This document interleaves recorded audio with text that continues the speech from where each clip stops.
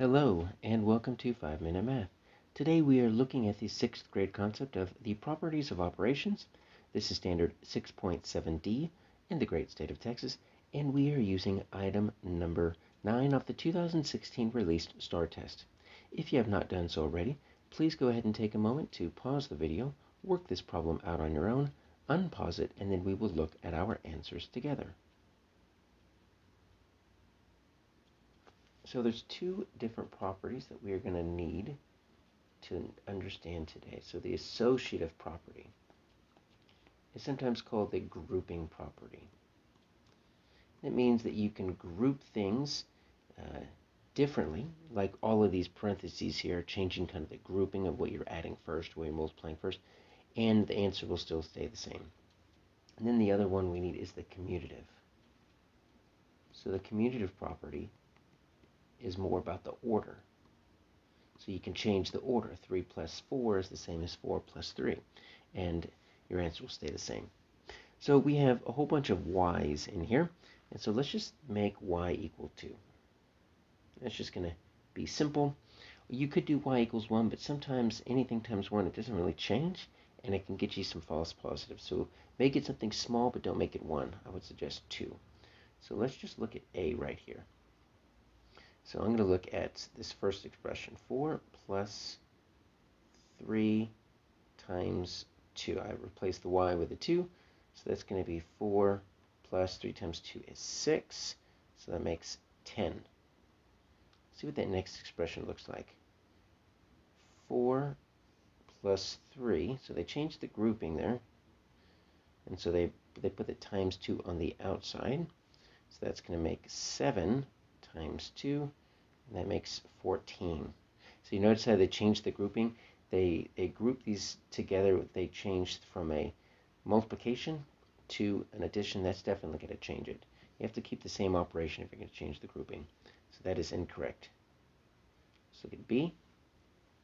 So we've got 18 divided by y is going to equal 2 plus 10.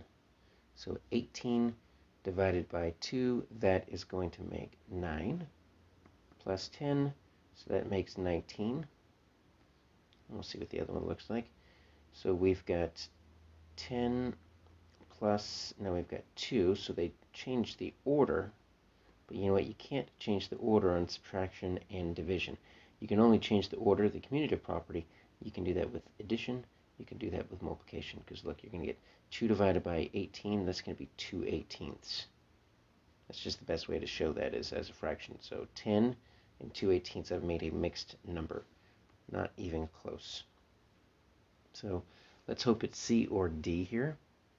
So C, 12 minus, let's make this 2, times another 2. All right, so 12 minus 2 times 2 is 4. 12 minus 4 is 8. And then we've got the other one is 12 minus 2 times, we're going to change the y to 2. That looks exactly the same. So that's going to be 12 minus 4.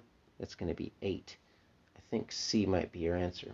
Now you might be thinking that I didn't write it correctly. Well, I made my y equals 2, but look what we did here. This is using the commutative property. 2 times y, y times 2. They just flipped the order. But it stayed the same because it's with multiplication. That's going to work with either addition or multiplication. Let's look at D here.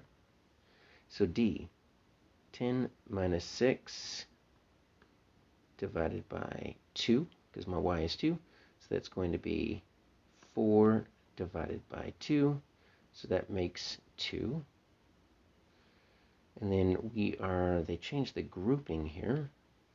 So now 10's on the outside, minus 6 divided by 2. So 10 minus 6 divided by 2 is 3. So that makes 7. That is incorrect here.